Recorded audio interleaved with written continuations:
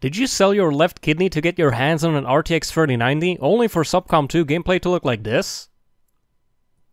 No, stop, I got you. There's a solution and it's pretty simple. Turns out NVIDIA introduced a massive game-breaking bug in their December 2020 drivers, causing your FPS in a lot of old games, including Supreme Commander 2, to drop to PowerPoint presentation levels. We're talking 5 FPS whenever you move your mouse. A lot of people from our community and the Forged Alliance community reached out to NVIDIA describing the issue, and what do you know? NVIDIA actually fixed it a few months later. End of story, right? Nah, they broke it again sometime around July 2021. So what can I do about this, you may ask? After months of research, we found 2 quick solutions, a really easy one and a slightly more advanced one that doesn't require you to downgrade your drivers and doesn't affect performance in newer AAA games. Option 1. Downgrade your drivers. NVIDIA solved it in the past, right? Just find the driver version where it works and download that one. Wouldn't it be really handy if someone used the biggest Supreme Commander 2 Discord in the world to collect data through a survey and figure out the latest version that still works? Wow, I sure hope somebody okay, here's the table. Clearly version 472.12 still works, and this is how you can download it. Step 1. Google something like NVIDIA Drivers Advanced to find a webpage where you can search for specific versions and open the first link. Step 2. If the webpage doesn't automatically fill out information about your GPU, enter it yourself. There's plenty of other tutorials out there if you're unsure where to find this info. Step 3. Click search and find version 472.12 or lower, download this version and follow NVIDIA's installer steps. But what if you want to use the latest drivers? Turns out this performance issue is related to something called the NVIDIA Display Container, which can be found inside the Services tab in Task Manager. Stopping the service before launching the affected game like Subcom 2 or FAF will fix the issue, but it's probably a good idea to enable it again after you're done, because having it disabled might cause issues in more recent games that rely on it. Now, wouldn't it be really handy if somebody figured out a way to do all of that automatically anytime you launch Supreme Commander 2? Well, of course it's possible, through the magic of batch files, but you should be really careful around these because it's probably the easiest way to send someone a virus.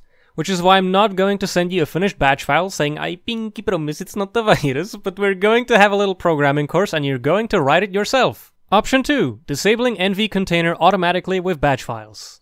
Step 1. Create a new text file on your desktop, open it and disable word wrap in the format option so you can see the line breaks.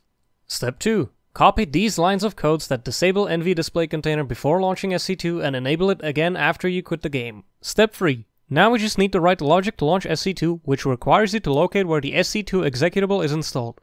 You can launch other programs in batch files by putting their file path in quotes on a separate line. If you're doing this for another game that's also affected by this bug, then enter its exe file location instead.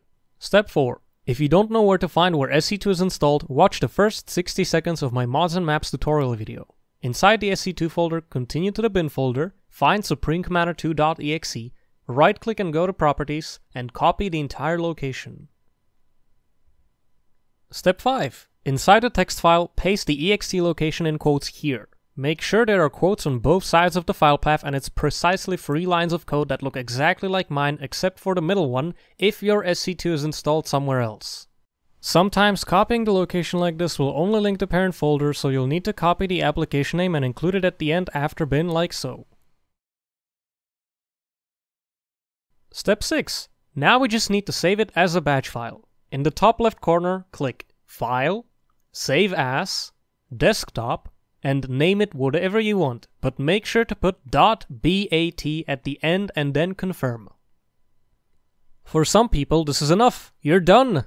Double-clicking this file will disable NV Display Container and launch SC2 with no problems. But if you see access denied in the console that pops up, this means that the batch file doesn't have the right permissions to disable NV Display Container. You could right-click and run as admin every single time, but in a few years that's hundreds of clicks that I won't get back. So there are a few more steps you can do to automate this process. Step 7. Giving your batch file admin privileges. For security reasons, Windows doesn't allow you to automatically launch this file with admin privileges every time, but there are many ways around it. The easiest one, and my favorite one, is creating a shortcut to the batch file and giving that admin privileges. This works. Don't you just love Windows? To avoid having 2 similar icons on your desktop, I recommend first moving your batch file to the bin folder with the SC2 executable. Placing the batch file in the same folder as the SC2 executable will actually simplify the code a lot. Right-click on the batch file and click Edit. Replace everything in the quotes with %-dp0,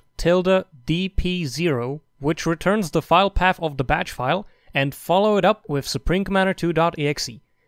You don't even need to capitalize the letters, since the syntax is not case sensitive.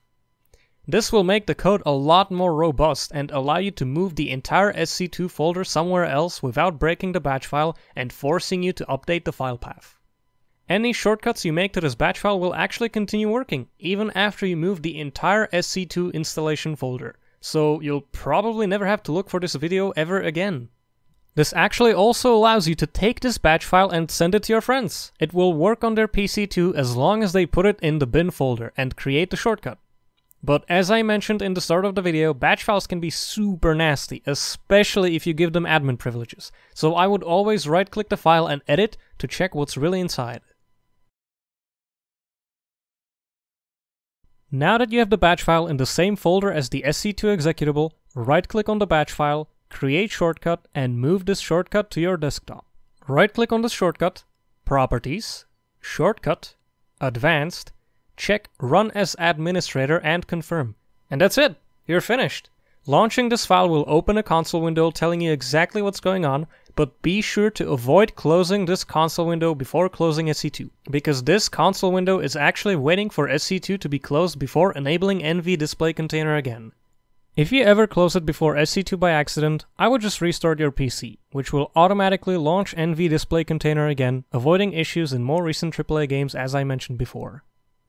Unfortunately, Steam is also not a big fan of linking batch files to your Steam library. Originally, I was going to continue this tutorial by explaining how to replace SC2 in your library with this shortcut, but I've done a lot of research and the only way to do this is by converting your batch file to an exe file, which means giving this batch file you made to some random anonymous program you found on the internet and trusting what they give you back isn't a virus. This is why I'm not going to explain how to do this because it's an awful idea, and honestly, I don't see an issue with launching SC2 through this shortcut on your desktop. If you have Steam running, it will still detect the application and log the hours and any achievements you get. So yeah, that's everything. Thank you for watching the tutorial, and if you have any issues, be sure to post them in the comments. I'll see you in the next one. Bye! Are you seriously playing SubCom by yourself? Come join the biggest Supreme Commander 2 Discord in the world with over 1,000 active members. Server's over 5 years old and we're still hosting games daily. I'm telling you all these epic facts, but you still like you anywhere. Oh yeah, and the invite is like the first link in the description. You'll find it.